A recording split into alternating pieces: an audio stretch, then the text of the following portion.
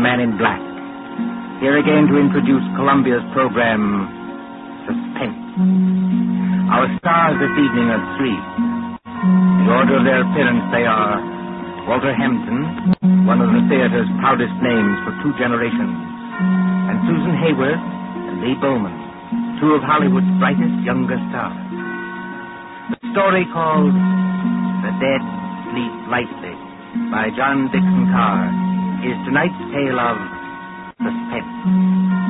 If you've been with us on these Tuesday nights, you will know that Suspense is compounded of mystery and suspicion and dangerous adventure.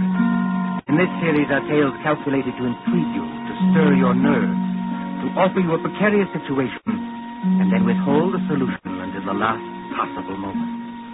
And so, with The Dead Sleep Lightly, and with the performances of Walter Hampden, Susan Hayward, and Lee Bowman, we again hope to keep you in suspense. Ashes to ashes, and dust to dust. Meadowvale Cemetery, not far from New York. Meadowvale Cemetery, on a dim gray morning in early April, when rain forms a mist across leafless trees and white gravestones. You see, over there, the group of silk-hatted gentlemen, each with his protecting umbrella, gathered around an open grave. You see the clay soil freshly dug. You can hear perhaps the creaking of support as the coffin is lowered into its everlasting house, and the droning voice of the clergyman. I am the resurrection and the life, saith the Lord.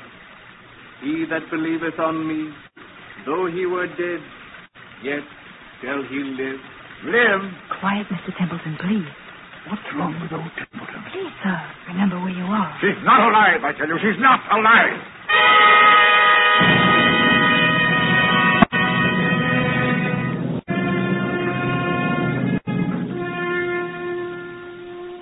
It might seem a long distance, that, from the Cosmopolite Club in Gramercy Park on the following evening, when that same well-fed man, as hard and unemotional as the diamond pin in his tie, hurries up the steps into the club and...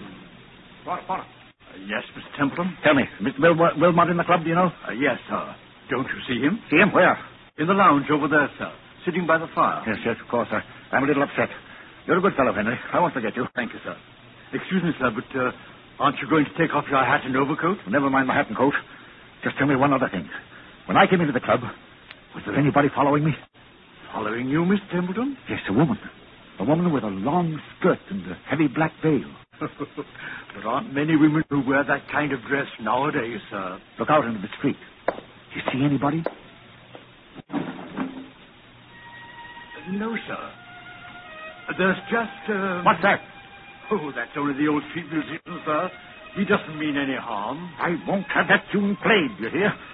I'm used to getting my orders obeyed, and I'm going to have this one obeyed. Here's some money. Go out and tell him to go away. Yes, sir, if you insist, but... Do as you're told and don't ask questions. If anybody wants me, I shall be with Mr. Wilmot. Very good, sir.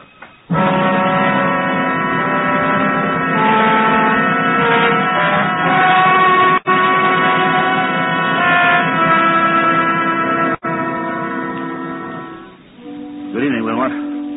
Mind if I sit down for a minute? Not at all. Pull up a chair. Want some coffee? No, thanks. I'll get down to brass tacks right away. Yes, you always do. I've noticed that. Well, I'm a pretty self-sufficient kind of a fellow, Wilmot. I made a name for myself, even if I do say it myself. But, well, fact is, I need advice. A successful publisher asking advice from one of his own authors. That's something new, isn't it? Now, look here, Wilmot, I'm serious. All right. I take it back. What's on your mind?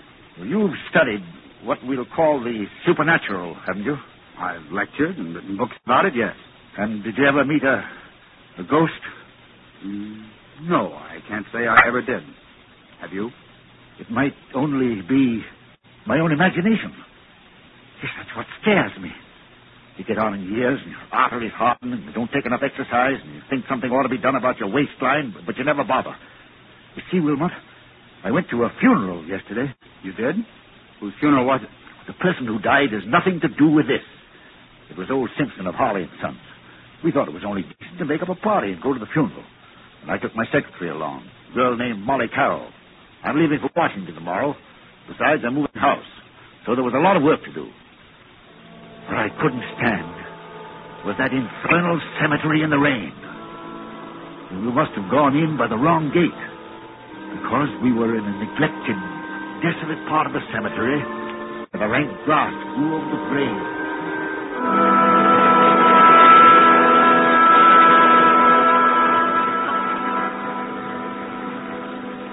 You'll oblige me, Miss Carroll, if you first find out the proper directions to our places. You've come in the wrong gate to the cemetery. Well, I'm sorry, Mr. Templeton. I thought What you thought doesn't matter now. This is the wrong part of the cemetery. My shoes are absolutely ruined with wet clay. Well, it isn't doing my own shoes and stockings any good either, Mr. Templeton. If there's been any damage to them, Miss Carroll, I'll replace them. You never found me ungenerous, and I'll have you. Well, not exactly ungenerous, no. I'll pay you the compliment, Miss Carroll, saying that you're the best secretary I ever had. Thank you. Yet you want to leave me. Yes, I want to get married. That's what Mr. Barnes was telling me. And who is this paragon of yours? What does he do? Does he make any money? Well, Frank's a radio technician. He's not very wealthy, I'll admit. Wealthy? Well, radio technician. I'll bet he doesn't make as much as I pay you. Yet you want to get married. Well, is there anything very strange about that? Yes, if it interferes with your career, if it... Good Lord. Look at that. Look at what, Mr. Templeton? Over there. I'm pointing. You mean that? It's only an old gravestone covered with weeds and brambles. I haven't seen that grave in years. It looks rather neglected. It is neglected, isn't it? Will you go closer, please, and read the inscription? Mr. Templeton... Do as I tell you, please. It says... Let's see if I can get some of these weeds aside. It says... Sacred to the memory of Mary Ellen Cleaver. Born September 5th, 1892. Departed this life March 25th, 1919. Thou shouldst still be adored as this moment thou art, lest thy loveliness fade as it will. You lower that umbrella, Mr. Templeton, you'll get soaking wet. Sentimental trash. But she always liked it. She always liked it? Mary Ellen Cleaver. Did you know her? Very well indeed. She was my wife. Your wife? But I never knew you were married. Neither does anybody else. Where's my flask of brandy? What have I done with it? It's in your hip pocket, Mr. Templeton, but do you think that's very wise? You've already had more than enough. Whatever I do is wise, Miss Carroll. Well, we were married very young. She was a nice little thing. I was fond of her, yes. But she couldn't have helped me. I'm not a snob, but she wasn't in my class. No style, you know, no manners, no education. Indeed. Could I have introduced her to the friends I was making? No. Wouldn't have been kind to her. She didn't even want to go to the places where I was invited. She'd sit at home and say, what was it like? Did you have a nice time? What was Mrs. So-and-so wearing? And she loved me. I'll put that to her credit. But... You left her? I thought it was the kindest thing to do, yes. She went away. Then I heard she'd had... Had what? Nothing. Doesn't matter. Well, there was a war on, and I attended the peace conference in Europe. Never even knew she was dead until I heard some friends had buried her. I always promised to call her up. She said she'd come back to me if I did. You couldn't call her up now, Mr. Templeton, even if you wanted to. No, I suppose not. But I was fond of her. I wish there was something I could do. Well, you could have her grave cared for. Have some flowers put on it. That's it. That's an idea. She'd have liked that. Can you take care of that for me? I'll look after it tomorrow morning, Mr. Templeton. But how will they ever be able to locate the grave? There must be thousands in this cemetery. Well, each grave has a number, you know, cut into the stone so you can identify it. This is number 1212. 1212. It sounds like a telephone number, doesn't it? Yes, doesn't it? Meadow Vale 1212. Poor girl. I was fond of her. Oh, please, Mr. Templeton, come along and please, no more brandy. You've got a funeral to attend.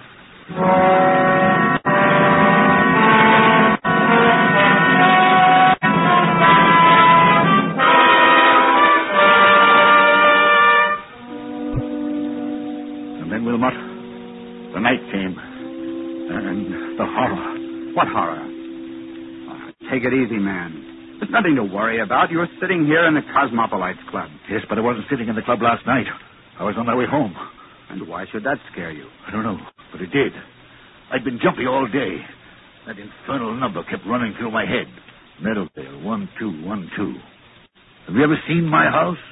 Yes, it's that big sham Gothic place on Riverside Drive, isn't it? Yes, big and dark and drafty like a mausoleum. I told you it was moving house to an apartment downtown. But there were some papers there. I had to get out of the safe in the library to take with me to Washington tomorrow. I knew the servants would be gone, of course. But I hoped Mrs. Bloom, that's my housekeeper, would still be there. Then, when I went up the park, about 6:30... Meadowvale, 1212. Meadowvale, 1212. Meadowvale, 1212. Meadowvale, 1212.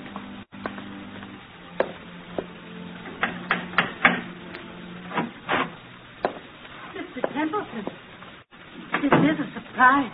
Sorry to trouble you, Mrs. Bloom. I seem to have mislaid my key. The other could have sworn I had it on my key ring this morning. It's no trouble, Mr. Templeton. Only, I hope you're not planning to spend the night here. No, I'm going to a hotel.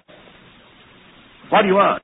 Because they've disconnected everything except the electricity and taken away most of the furniture. I haven't touched anything in the library. No, sir. I told them you said to leave that. But it does seem a pity in a way. What seems a pity? To break up a lovely home like this after all these years. Home? This big, ugly picture gallery? It's been a home to me, sir. I've treated you generously, haven't I? Yes, sir. I'm sorry. I've got several hours' work to do, Mrs. Bloom. A whole safe full of papers to sort over. I'm going to the library and... What's that you're hiding behind your back? I'm not hiding anything, sir. All the same, what is it? It's only a music box, sir. I found it in the attic when the moving men were here. If I hadn't known there were, well, no ladies in your life, I'd have said it belonged to one of them. I love to hear them, sir. May I? Mrs. Bloom. Yes, sir. If you don't want me to smash that music box, turn it off. Yes, sir, I'm sure I never... I'm going to the library. If you can find any sandwiches and coffee, bring them. Yes, sir. Excuse me.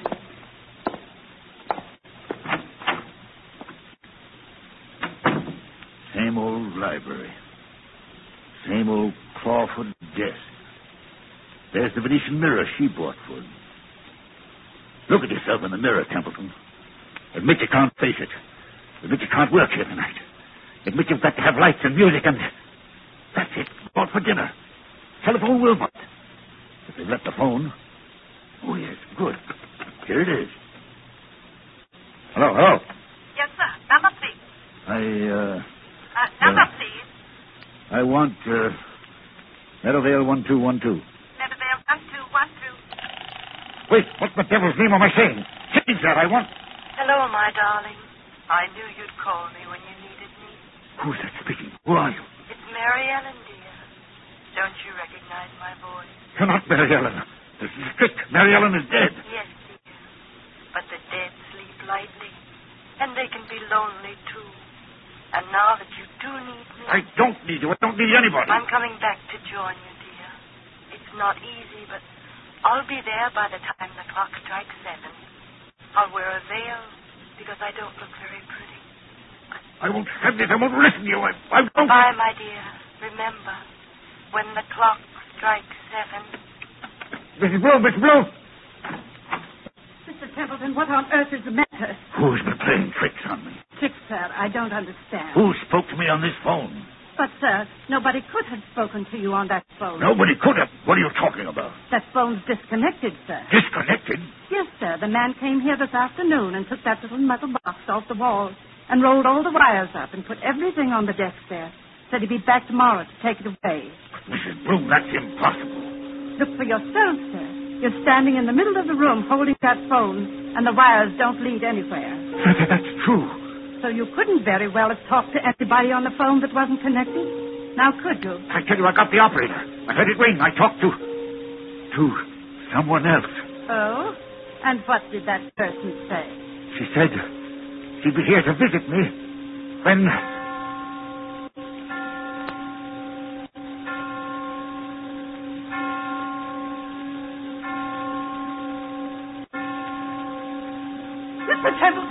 Matt.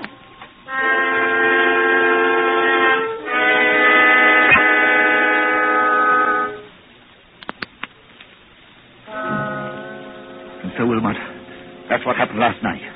The phone was disconnected. It was Mary Ellen's voice. There's no doubt about that. Am I out of my mind or what? Before I say anything about that, my friend. Well? Let's hear the end of your story. What did happen when the clock struck 7? I don't know. You don't know? No, I lost my head. Ran out of that house as though the devil were after me. Maybe he was. And since then? I spent the night at the hotel.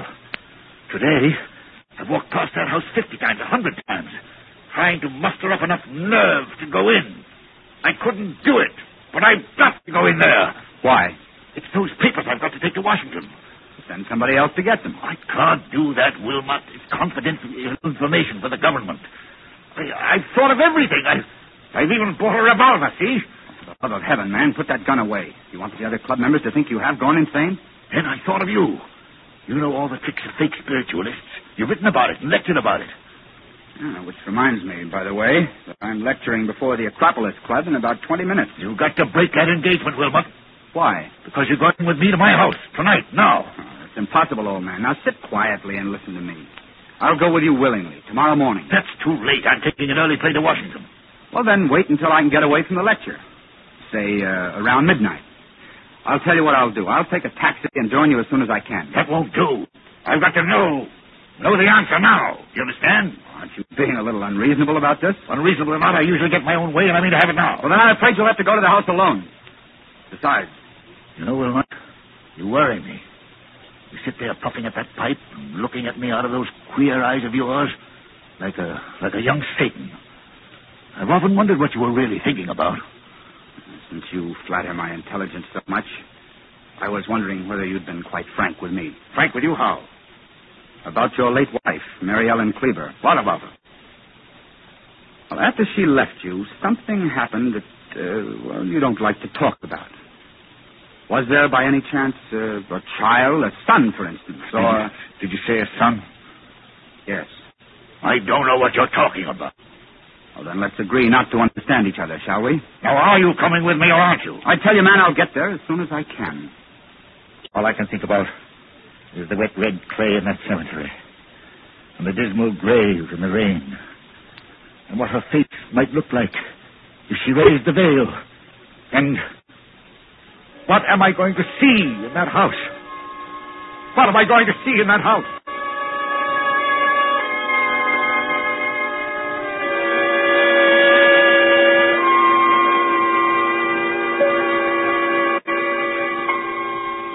So the clock chimes, the hours dwindle, the traffic roar of the city sinks to a low growl behind twinkling lights.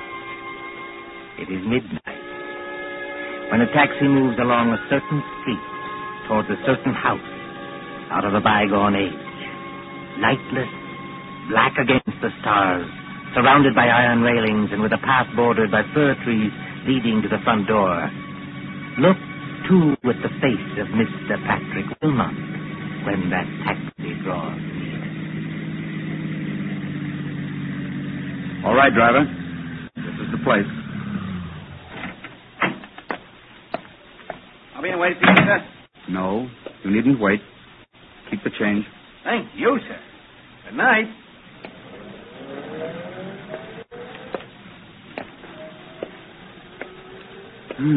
So the front gate is open. And he did go in. And... I beg your pardon. I didn't mean to bump into you. Mr. Wilmot. You know who I am. Oh, yes. I've seen you several times in our office. I'm Molly Carroll, Mr. Templeton's secretary. What are you doing here? Well, it's Mr. Templeton. What about him? Well, that's what I want to know. I was out with Frank, that's my fiancé, and when I got home, the girl I room with said that Mr. Templeton had been phoning and phoning all evening. She said he sounded drunk or something. He wanted somebody to go with him to this house. Evidently, I wasn't the only person he applied to. Shall we go in? But yes, but the whole house is dark. The Patsy isn't there. He's there, all right. You don't know men like Bert Templeton. But I'll push the gate wider.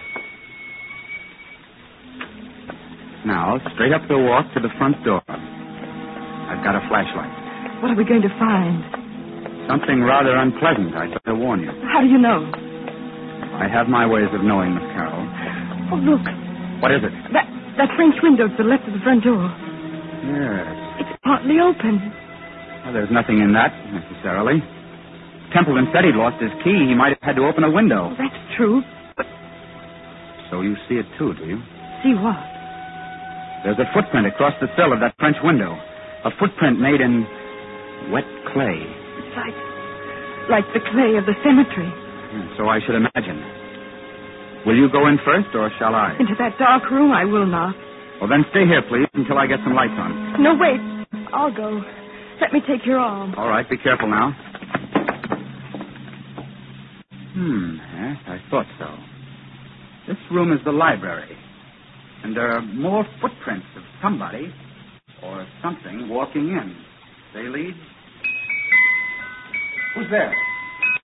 Who's there? It's only me, sir. Mrs. Bloom, the housekeeper. Then what's the idea of standing in a dark room in the middle of the night with what sounds like... It's only a music box, sir. I left it behind along with some other things and came back to get them. I've got my own key. I thought I heard a noise in here. But why aren't there any lights? The electricity's cut off, sir. It was cut off today. I see. Templeton is here, or was here. He must have had some kind of light. If I turn this flashlight on the desk, maybe... Be quiet, Miss Carroll. What is it, sir? I'm as blind as a bat without my glasses. It's Mr. Templeton. He's lying on the floor beside the desk. Oh, he isn't. No, he isn't dead. His face is the color of putty. I think he's had some kind of stroke. We'd better not take any chances. Mrs. Bloom? Yes, sir. Get outside to the nearest telephone and call for an ambulance. Tell him it's an emergency case. You're Mr. Wilmot, aren't you? But what happened to him? Ask a dead woman. I beg your pardon. Never mind. Hurry. Of course I'll hurry, Mr. Wilmot. What are we going to do? Now, let's have a look around. Templeton seems to have been working at his papers by the light of a couple of candles, which somebody's blown out. We'll relight them. There's the desk. There's all the papers scattered round Mr. him. Wilmot, please. What happened to him? I'll tell you. As he sat there in the dim light of two candles, a ghostly figure appeared at that French window. It wore a long, old-fashioned skirt and a heavy black veil to hide the face. It walked toward Templeton, tracking graveyard clay. It stretched its arms to him like this. Keep away from me, please. Templeton couldn't stand it. He collapsed. And now, before the old housekeeper returns, would you care to hear how the whole trick was worked? Trick? What trick? Have you heard about the ghost voice that talked on a disconnected telephone? Oh, yes. He said something about it this morning, but I thought he wasn't himself. He wasn't, but he heard it. Remember Mrs. Bloom's story about the telephone man? Yes. Well, they don't send a man round to yank the whole apparatus off the wall, put it on the desk, and say he'll be back for it next day. This man from the telephone company was an imposter. The man from the telephone company was an imposter? Exactly. Oh, look, he's moving his hand. He's trying to open his eyes. Isn't there anything we can do for him? No, there's nothing we can do till the doctor arrives. In the meantime, listen to me. All right. What did this imposter do? He took away the real phone and substituted a spirit telephone. You don't know what a spirit telephone is? No, of course not. It's an old device used by fake mediums. You see a telephone without wires standing on a desk, like that one. You pick up the receiver and talk to the dead. Of course, you never really talk into the phone at all. But if you don't talk into the phone, then... Fixed underneath the desk is a tiny microphone with hidden wires leading to another room in the same house. That microphone picks up every word you think you're saying to the phone. Is that clear? I think so. Now, the dummy telephone is really a low-power radio receiving set. Somebody in another room can talk back to you after hearing what you say on the wired microphone. Then, Mr. Templeton... If Templeton hadn't rung Meadowvale 1212, then rest assured that same number would have rung him. Well, then the scheme couldn't fail either way. But, you see, there's one thing in this matter I haven't got quite clear even yet. And what's that? Tell me, Miss Carroll, just why did you work this whole trick? Why did you try to scare your father to death? My father. Templeton is your father, isn't he? That might be rather difficult to prove, Mr. Wilmot. By George, I admire you. Thanks very much. I'm flattered. Expressionless as ever. Eyes as hard and cold and blue and handsome as... Well, make your own comparisons. But I knew you were guilty, of course, when I heard your fiancé was a radio technician. You can leave Frank out of this. Oh, you have scruples. Have I touched you? Nothing can touch me. Not since my mother died. Your fiancé installed the ghost mechanism and took it away today. He probably thought it was only a joke. He did. I swear he did. And the rest of it was plain enough. Who led Templeton to the wrong gate in the cemetery, past that woman's grave? You did. Who was the only one who could have stolen the key to this house off that key ring he took to the office? You were. You needed that key to come and go as you liked and impersonate the two voices on the phone. Is there any need to go on with this? He killed her, you know. You mean Templeton killed your mother? Oh, not with a knife or a bullet or poison. All he did was break her heart. And that's no offense in law. Yeah, steady now. Well, I've done what I wanted to do. I've torn his whole rotten life to pieces. And there he is, gasping for breath on the floor. And I'm glad. Oh, God, forgive me. He is my father. Does he know you're his daughter? No, of course not. When I went to work for him as a secretary, he hadn't even seen me since I was a child. But I got near him. I worked for years to get near him. No, I wish I hadn't. Now, here, you've got to pull yourself together. Why? Who cares? That's the ambulance coming and maybe the police. What do I care? Tell the police what you like. My dear girl, you don't think I'll tell them anything. I'm merely an onlooker. An amateur Satan who doesn't believe in ghost voices. Mary Ellen. What's that? Templeton, his eyes are open. He's trying to get up. Mary Ellen. It's as though he could see something that we can't What's see. that he's got in his hand? It's a revolver. He had one at the club. He's putting it against his chest. I'll stop him. Look out! Look out! Oh, he did love her after all. And now he's tried to join her. Oh, don't let him die. He's all right, Molly. You grabbed the gun just in time. If he doesn't die, I'll make it up to him. I swear I'll make it up to him. I tell you now, he's not going to die. But... Mary Ellen. What? Mary Ellen. But what? Mary Ellen. I was just wondering. Is there a ghost in this room tonight?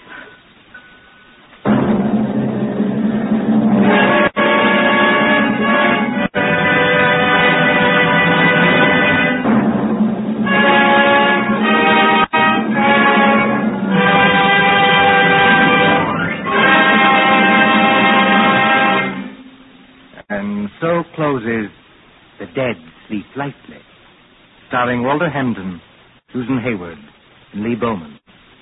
Tonight's tale of Suspense. This is your narrator, the man in black, who conveys to you Columbia's invitation to spend this half hour in suspense with us again next Tuesday. Miss Hayward appeared through the courtesy of Paramount Pictures, and Mr. Bowman appears through the courtesy of Metro-Goldwyn-Mayer Studios. William Spear, the producer, John Dietz, the director, Bernard Herrmann, the composer-conductor, and John Dickson Carr, the author, collaborated on tonight's Suspense.